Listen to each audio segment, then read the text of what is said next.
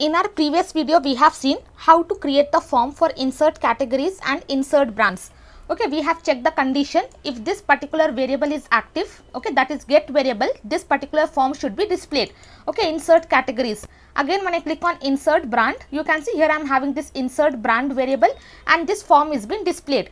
Now for this categories and brands, we have to create tables. To create table, first we have to create the database.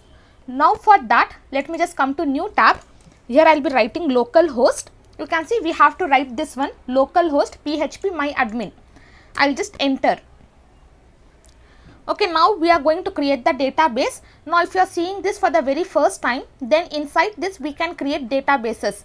On left side we are having this new option, and here I am just going to create the database. I will just give the database name as my store. I will just click on create. Now you can see database is been created. Now this is my database, my store. Now inside this database I am just going to create the table. Okay, first I am just going to create the categories table, and inside that I am just going to give two columns. Okay, one is for category ID and second is for category title. I will just click on go. Now inside this, first I am just going to add category ID. I will just write that one here. I will be writing category ID. Then second I am just going to write here category title. For this category ID, the data type will be int. For category title, the data type will be varchar. And here I am just going to give 100. I will just come here. For category ID, I am just going to give here auto increment.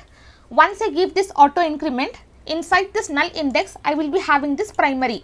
Okay, by default it will be selected. If it is not selected, just click on this and select primary. Auto increment is nothing but whenever I am inserting the data inside categories, each and every time I don't have to insert the ID as well. Okay, by default it will increment the ID by 1. So I am just going to check this one. And primary key is nothing but inside this entire table, my ID will be primary key. And again I will not be having the same value inside ID. Only one value I will be having, the value will not be duplicated. Now once it is done, I will just click on save. Okay, our database name is my store, and inside that we have just created our first table, that is nothing but categories. And inside this categories we are having two columns, category ID and category title. Now whenever admin is inserting the categories here, okay, let me just come to categories. Whenever admin is inserting the categories and when admin clicks on this insert categories button, that value whatever we are having here, this value should be stored inside this table category title. Then in the same way I am just going to click on new. Inside this database I will click on new. I will just give my table name as brands. Column will be 2. Now here I will be giving brand ID and here I will be giving brand title. Okay, these are the two columns I am just going to create. In the same way I am just going to give here varchar. I will just give here 100. For brand ID also I am just going to give auto increment and primary value. Once it is done, I will just click on save. Now inside my store database, I am having two tables, brands table and categories table. Inside categories 2 columns and inside brands 2 columns. And inside each table, I have just given the primary key for their particular IDs. Okay, now this is the structure of the table. Now when I click on this browse, this table is empty. I don't have any data inside this table. To do any action inside the database, first we have to connect to the database. So for that, let me just come here. I'll just close this images folder and admin folder. Now inside this root, I'll be creating one includes folder. Inside this includes, I'm just going to create one file, that is connect.php. And inside this, we are going to write the code to connect to the database. First, I'll be writing this PHP syntax.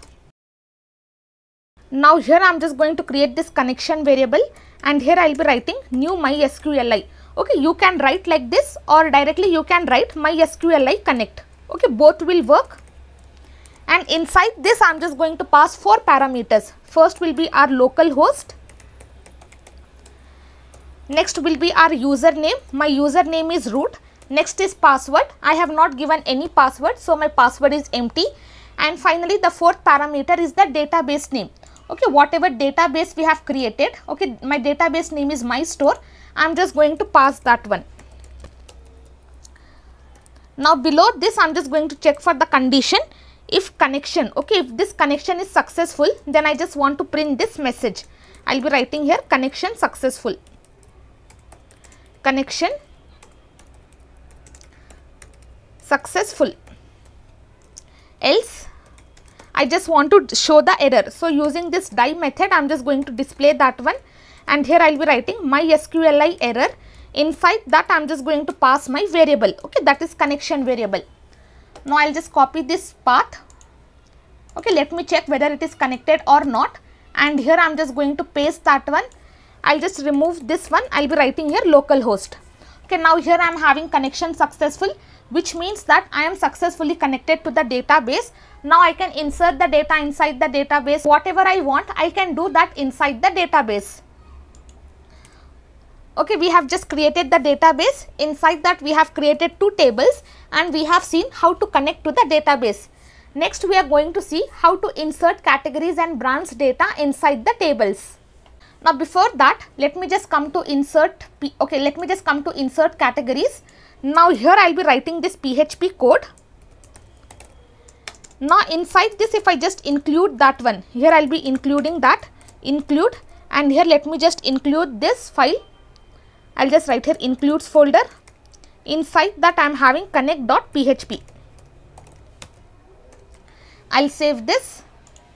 I will come to admin panel. I will refresh this one. Now you can see I am getting this message connection successful. I don't want this message should be displayed in each and every page. So for that, here I am just changing the condition. If it is not connected successfully, only then I have to display this error, or else I should not display anything. I will just remove this. I will save this. Now let me just come to connect.php. I will refresh this one. Now I don't have anything, which means I am not having any error and I am successfully connected to the database. And also here if I just refresh this one, now this connection successful will go and I am successfully connected to the database here. Okay, next we will be performing all the inserting operation, deleting operation, everything we are going to work with databases.